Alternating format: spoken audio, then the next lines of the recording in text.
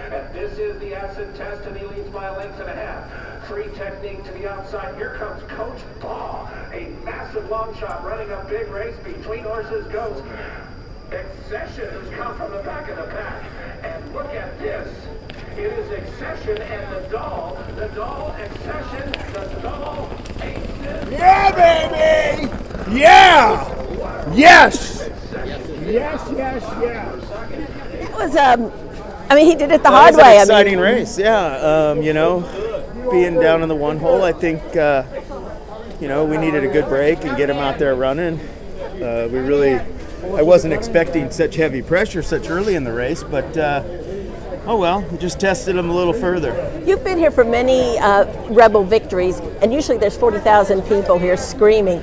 I mean, just thought about the atmosphere. Yeah, it was an eerie atmosphere. I was sitting in the grandstand alone, you know, rooting by myself, and you know, it was still exciting. You know, but for him to go the first time, you know, long his third race of, you know, his career, so you know, looked like he was very impressed with me. So, yeah.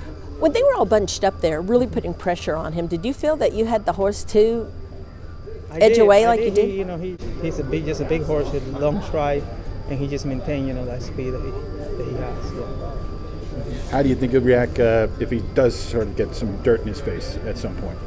Well, you know, I never brought him back, you know, like, or never worked him in the morning like that, but I'm sure he'll be fine, you know. So he's a strong horse, and I'm sure he can do that too. The other thing he did for the first time was 2 turns, and that seemed fine. Yeah. Like that might even be his game.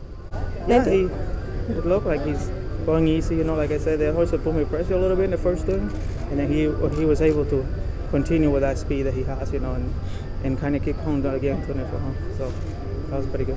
Shot that just finished second. He's a very talented horse. I've always liked him since I rode him when he was a maiden last year.